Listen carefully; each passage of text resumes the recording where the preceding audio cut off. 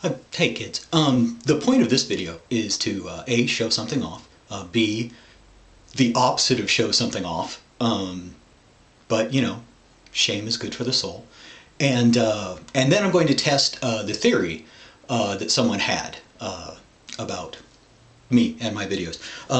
I bought an actual video camera. Just because this one it's a camera, and so to actually try to video as you go doesn't really work very well. So I have mine. It's got its little screen. I can hold it in one hand as opposed to that one, which that doesn't work. So I love my new toy.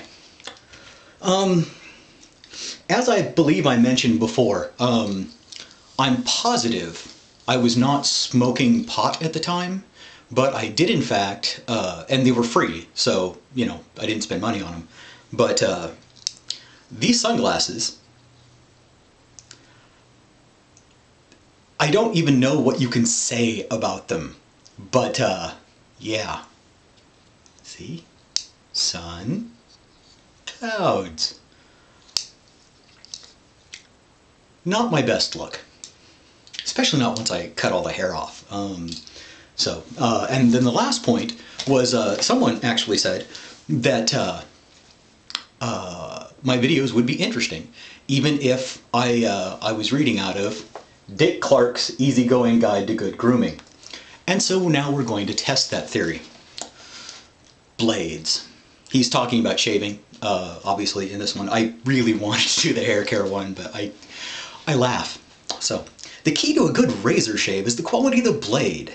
That should be obvious, but I think we sometimes get carried away with the instrument that carries the blade and don't pay enough attention to what is doing the really important work.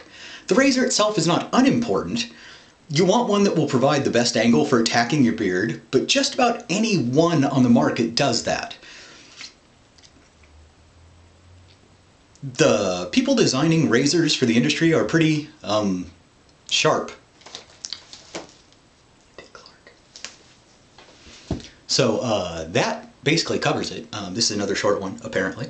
I think I got the lighting right. I'm sure you guys will tell me when I don't. And so that's where we are. That's where I am. It's 5 past midnight, so gaming went really well. And I will talk to you kids later. Bye.